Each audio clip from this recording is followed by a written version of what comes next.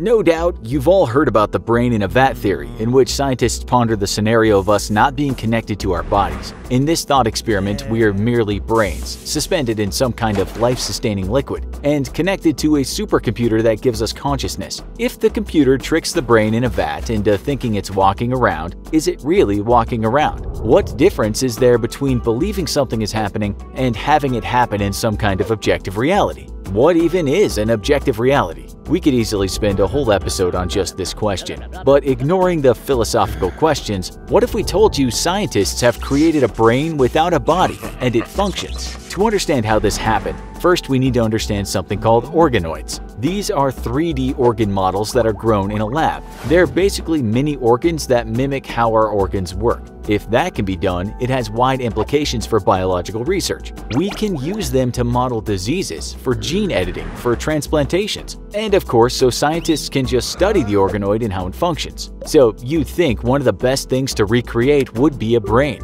That's something we'd like to study, and unfortunately scientists have always had a hard time trying to understand exactly how the living brain works, because you can't exactly open up the hood of a living patient to start prodding around. This is one of the setbacks when scientists try to understand consciousness, something that's been a mystery in some part since we had brain experts. You should be proud. Your brain is one very complicated and amazing piece of organic machinery. Well, most of them anyway. Making a living brain would be a massive scientific breakthrough, and it's already been done if you believe a paper published in a journal called Cell Stem Cell, that is. This paper isn't exactly easy to understand, so we'll give you an excerpt from the paper and then attempt to tell you what happened in layman's terms. Here's the snippet. We developed human cortical organoids that dynamically changed cellular population during maturation and exhibited consistent increases in electrical activity over the span of several months. The spontaneous network formation displayed periodic and regular oscillatory events that were dependent on glutamatergic and GABAergic signaling.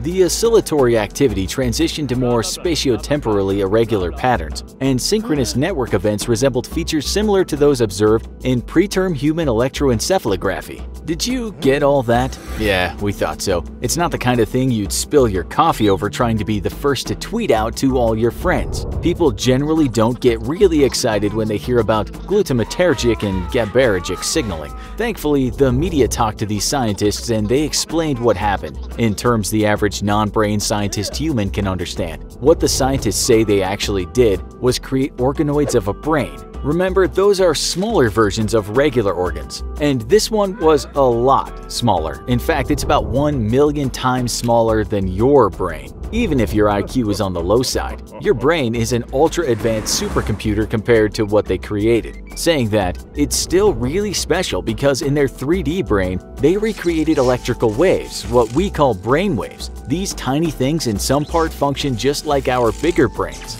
They grew the small brains by putting pluripotent stem cells, basically a type of cell that can grow into all different types of cells, into an environment that resembled the conditions in which the brain would normally grow. As you know from that difficult-to-understand paper, after a few months these things started to mature. What happened was those cells got together and they grew into brain cells, and in the end they grew into something much like the full organ, just very, very small. And this wasn't a one-time success, they actually created hundreds of them. But let's not get ahead of ourselves. While this breakthrough is big, it doesn't mean we had a bunch of tiny brains that could experience consciousness. They weren't looking down on a petri dish thinking, "I've just seen God and he wears a white jacket and glasses," or "I think, therefore I am."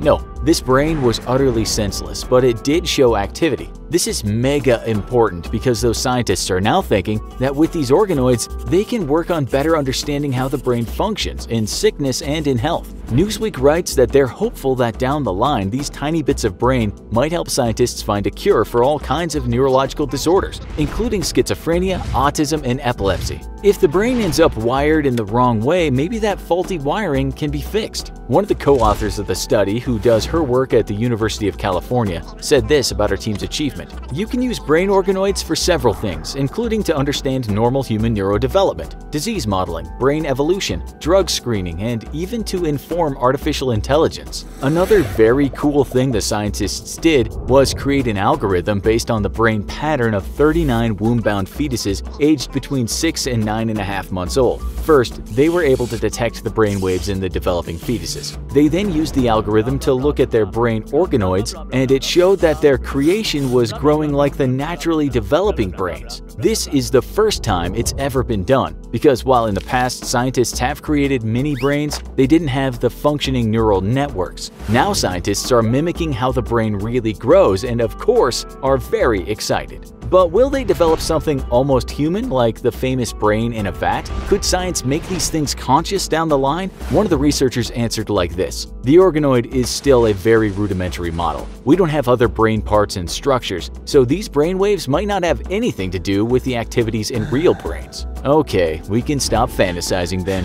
These bodiless brains won't be hitting you up on social networks or binge-watching Friends, nor will they be put into metal bodies and hang out in a vault under a hotel until one of them commits murder. Oh, but hang on, because researchers also said this: it might be that in the future we'll get something that's really close to the signals in human brains that control behaviors, thoughts, or memories. But I don't think we have any evidence right now to say we have any of those. She went on to say that what they all hope is that one day soon they'll have these advanced brain models and be able to use them to study disease and in turn give people with brain disease a better quality of life. She said you also have to think about the matter of ethics. If you're creating something close to a human, then you must treat it with respect. If these brains start dreaming of electric sheep, then what has been created? But we are a while away from making a brain that can think. Still, it is big news among the scientific community. What do you think about it? Are you excited? Would a brain in a jar be a human? Tell us in the comments. Also, be sure to check out our other video, Why Would a Scientist Inject Himself with 3.5 million-year-old bacteria? Thanks for watching, and as always, don't forget to like, share, and subscribe. See you next time.